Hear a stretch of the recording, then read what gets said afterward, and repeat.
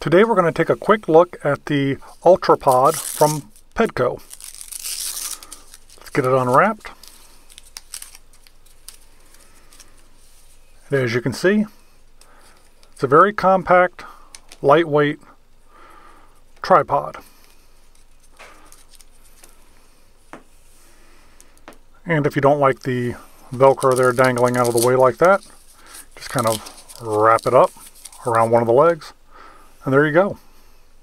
If you don't want to wrap the Velcro strap around one of the legs when you're using it, you can completely remove it by pulling it back through the bottom of the tripod, like so, and slip it completely out.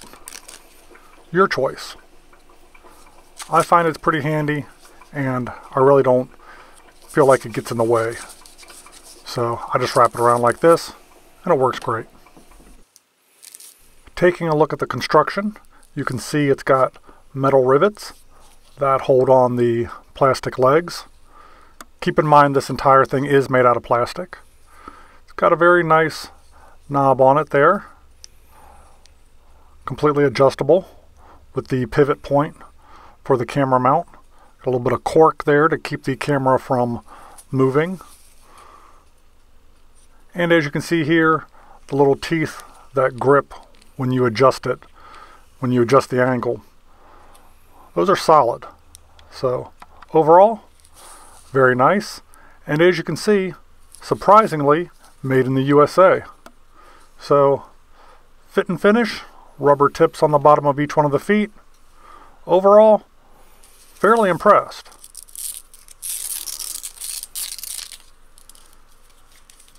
And again, it collapses down very easily. Wrap it back up, and you're ready to go. It's a perfect size for hiking, camping, going anywhere. As you can see, it fits in the palm of the hand. And this version weighs in at 50 grams or 1.8 ounces. For a weight test, I went ahead and grabbed the Zoom H6 here. That weighs in at 375 grams or 13.2 ounces. It's the heaviest item I have outside of one of the larger cameras that I own.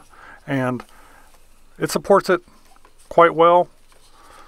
I've got it on a pretty steep angle there, and it's still holding it perfectly solid.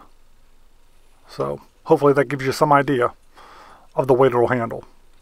So that's the Ultrapod by Pedco. Overall, for the price of $12, you really can't beat it. Hey, thanks for hanging out with me today, and maybe, just maybe, I'll see you on the next video.